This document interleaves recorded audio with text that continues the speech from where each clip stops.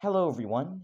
Today we'll be showing you how you can do pixel art on a TI-84 Plus calculator. So this is just a relatively high-end Texas Instruments branded graphing calculator, and as it turns out, it can do pixel art with the help of this little handy-dandy function right here. So the first thing that you would want to do is, first of all, it does in the graph setting, but in default there's this grid over here, and I want to remove that. So if I just do second and then format, then I can put its axes on. I can change it to axes off. Oh, wrong thing there. I can change it to axes off. And now the graph is just a completely blank canvas.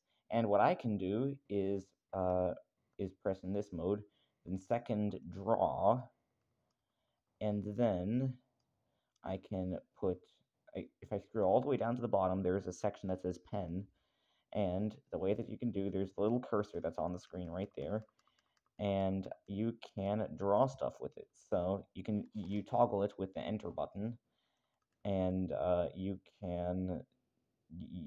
can draw stuff with it. So that's it. You use the enter button to toggle, and then the arrow keys to move around. And let's see if I can draw a hangman.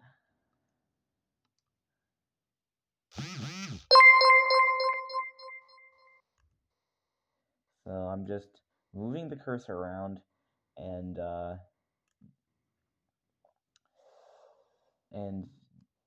just and I'm in the pen mode. And before you ask, you cannot erase what you have drawn unless you were to clear the entire thing, which would involve clearing the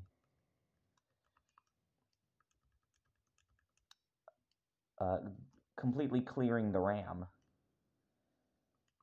which you might have some important programs on there which you might not have missed. And there you go, there's a hangman. And then it's possible to draw way more complex stuff than just this, but